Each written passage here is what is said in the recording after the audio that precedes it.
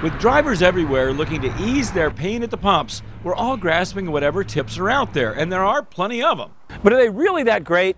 Let's try a test. Which of these is the best way to save gas? A. Proper tire inflation. B. Turning off your air conditioner.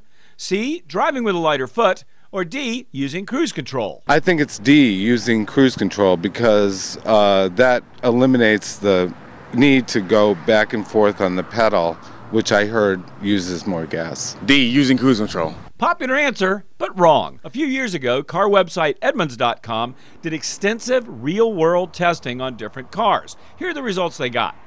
First, proper tire inflation. Important for safety and tire wear, but as for gas savings, Edmunds got no measurable effect with slight under or overinflation.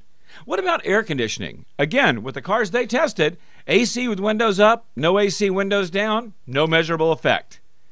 But when it comes to a lighter foot, now slower acceleration and more moderate braking saved an average of 31%. That's enough to lower some cars into hybrid territory. And cruise control when you're on the freeway, on flat ground, Edmunds averaged a savings of 7%. Bottom line, before you go out and buy a new, more fuel-efficient car, maybe you should just take it a little easier with the one you have. Want more tips and information on saving on gas and everything else? They're all right here at MoneyTalksNews.com. I'm Stacy Johnson.